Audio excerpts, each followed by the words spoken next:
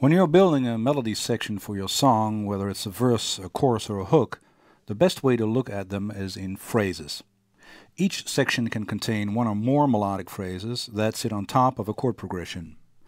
Each of those phrases can use stable melody notes and unstable notes in relationship to the background chord. And these melodic phrases can be open-ended or closed. Together with the harmony, a melodic phrase as a whole might sound open-ended or closed. The rhythm underneath and the lyrics, if there are any, will complete the overall open or closed feel. Depending on the order of these phrases, this could make a question and answer motif. Let's take a simple example and run with it to see what kind of phrases we can come up with. Let's work with the groove we've used in one of the previous sections. 1, 2, 3, 4.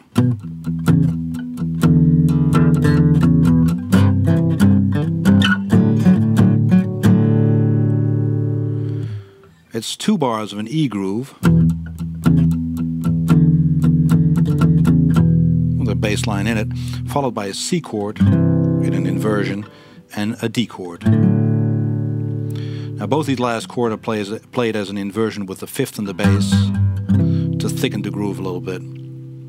Let's say I came up with a short lyric and puzzled with the rhythmic feel of it.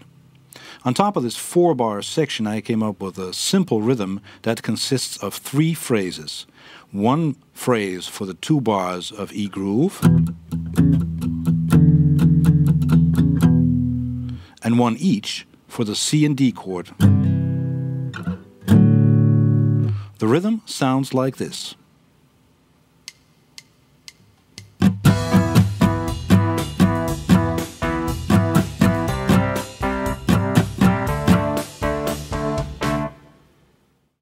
This construction can be seen as asymmetric because it has an A-B-B construction. The length of the last 2 phrases together equals the length of the first phrase, 2 bars. Now this is an important tool for a songwriter using asymmetry in melodies and chord progressions. We'll dig into that later on. Now that we have chords and the rhythm for a melody, we can start composing the melodic phrases. The chords we have are an E5, to a C, to a D. Now the C and D chords come from an E minor scale. So let's start with the E Aeolian as our first pool of notes to fish melody notes from. This is the first melody I came up with using the E Aeolian mode.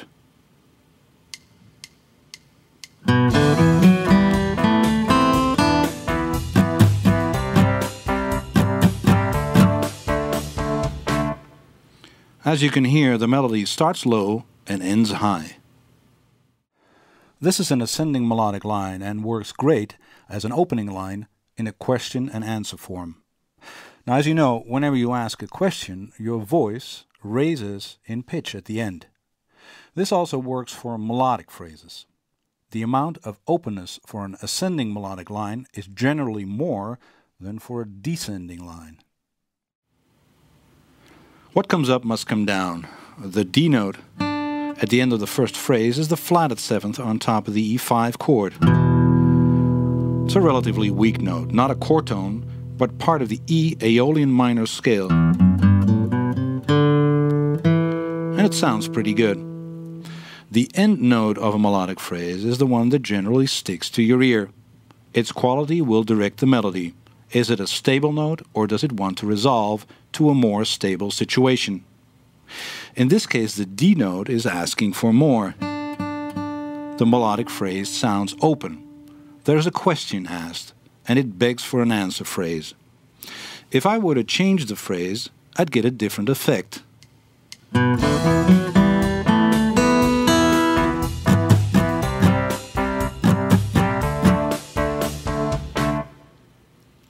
The phrase still goes up much like a question, but now the ending note is an E.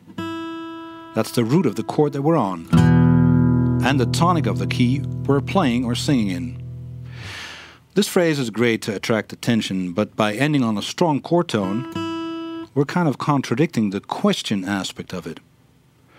One thing about this melody is that on the first strong beat, which is beat 1 of the first bar, we're also playing a D note. The flatted 7th, again, kind of a weak note to start a section off with.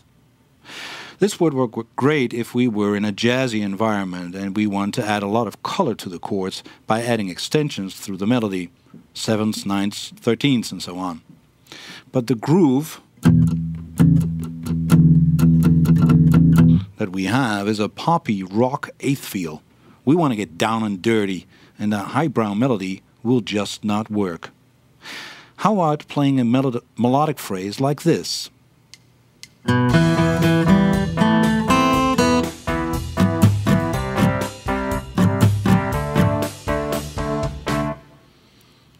The note on beat 1 is now the root of the chord and tonic of the scale E.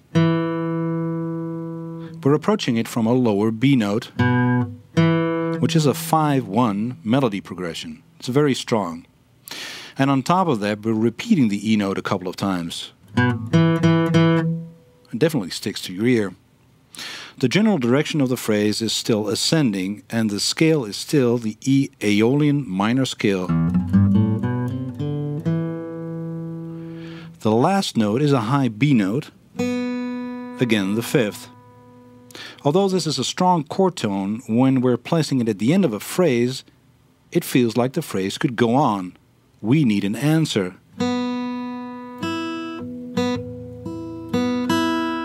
You want more. But the question that's being asked is an odd one, because of the C note played right before the B note. It's a question that bends down in pitch at the end. Kind of a reflective question, more contemplative or maybe even rhetorical. We'd like to have a stronger melodic line, more of an opening statement than a question. A phrase that is bold, attracts attention, and remains open for follow-up. Perhaps an edgy subset of the Aeolian scale would be the best way to go. Let's try out a bluesy melody built from an E minor pentatonic scale.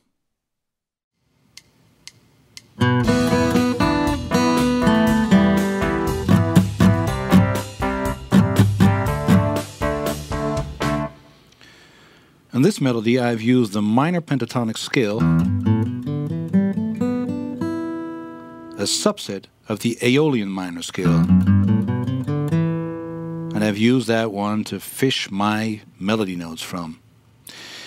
This gives the melody an edgy, rough character, mainly because of the intervallic jumps that are a bit bigger than what you would find in the Aeolian minor scale. And I'm starting off with an enormous jump in the melody, going up from a low B note to a high B, which is a full octave.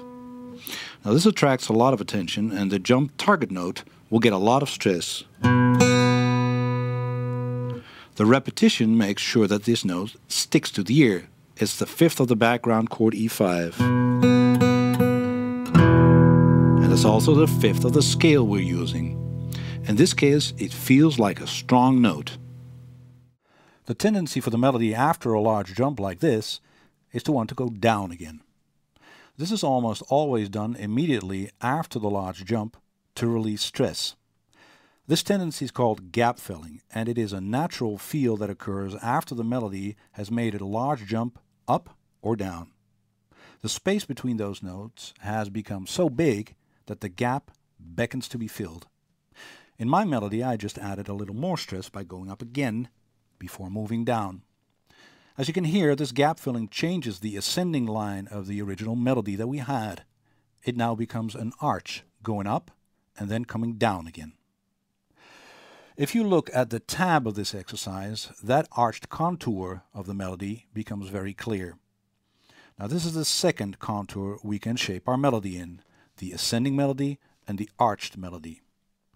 The contour or shape of the melody you use is a very important aspect of your writing, whether you're writing a melody for a lyric or for a melodic hook. A melody that rises, especially at the end, sounds like a question. That's because we use those pitch changes in our speech. A melody that goes up and down sounds more like a statement, where the accented note is somewhere in the middle on the top of the arch. If this is used for a lyric, the word or words sung at the top of the arch will get the most stress. Depending on the pitch of the starting and ending note, the arch will be complete or incomplete. If you start and end on the same note, the arch is complete, going up and down, ending on the same note. If the sentence or statement you made has a complete arch, the feel at the end will resemble the feel at the very beginning. You ended where you started. In this case, I started on a low B and ended on a G above the B. It's not a complete arch and it feels like there is more to the statement, which works for our 4-bar chord progression because of the design of our rhythmic pattern.